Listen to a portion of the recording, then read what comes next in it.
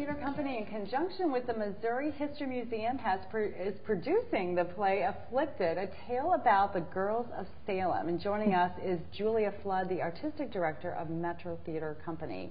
Welcome, Julia. Thank you. So you're in the middle of producing, just starting production of Afflicted. Yes, we're finishing up casting and the design, and we're doing all of the research background on the play and getting all of our educational materials together to do a mini website for educators and anyone else who's just fascinated by the story of these Metro girls. Theater, you have a long tradition of working with schools and having plays that have an educational basis. Yes.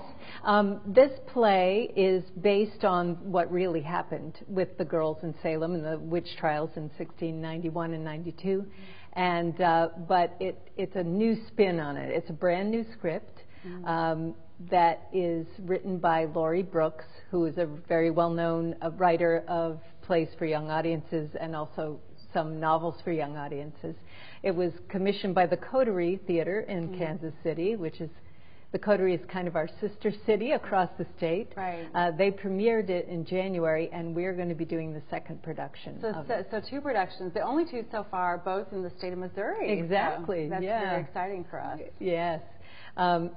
It's a really interesting, Laurie is brilliant at writing plays that explore the way young people, especially young people who are in their early teens and moving through their teens, how they think, how they, she works a lot with young people, and so her take on what's going on inside of a young person's mind is very interesting, and she's really savvy with that.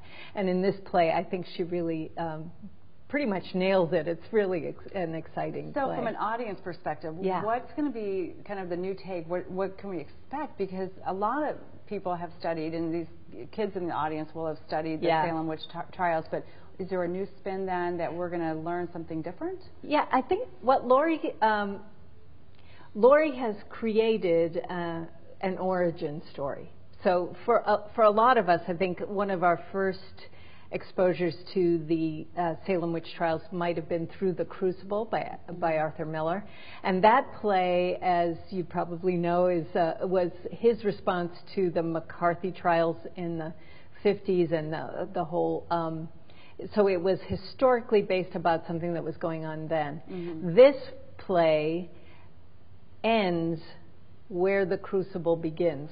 So this is about what happened with these girls living in this really repressive puritanical society where they had no hope for the future, no outlet for their creativity. There was nothing a girl could do if she didn't get married or she was a servant. There was no hope for her.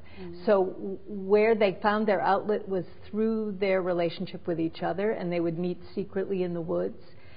And then the stories and secrets and gossip spun out of control and ended up with these trials where they accused over 100 of their neighbors of witchcraft, and 20 people died and 2 dogs were hanged for witchcraft. And they really started with these girls meeting in the woods. That's historically accurate. Yes. And the girls, there are hundreds, as many theories about what made them do this as there are. So can you talk about some of those theories now, sure. or without spoiling the well, play? some of them are not really in the play, but some of the theories, there's a theory that that there was a fungus growing on the rye, which called ergot, which caused ergotism, which if you eat it, supposedly produces LSD-like symptoms, and that perhaps the girls ate bread that had this, and then so they started hallucinating and having seizures, and there were a lot of physical symptoms of the girls. But even something like that, even if they did have that experience, what makes them take that extra step to accuse other people?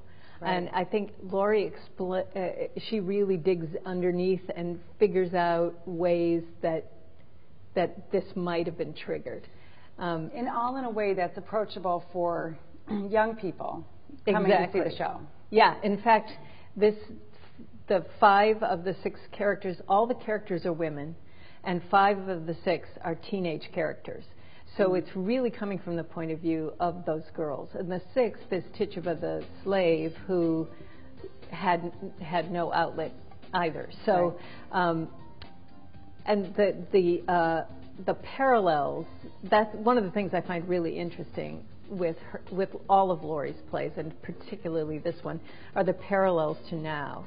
Because we see there are a lot of situations where young people have, if they feel they have no hope, if the society has ignored them and they have nowhere to go with their creativity and their intelligence, where does all that energy that a teenager has, where can that go? And these young teens have a lot to offer to our society. Exactly. So we're going to take a quick break right now, but we're going to talk more about the Metro Theater Company's entire season. There's lots of things exciting happening. So stay with us and to STL TV Live. Stay with us here, and we'll hear more about Afflicted and Metro Theater Company and their entire season after we take this break.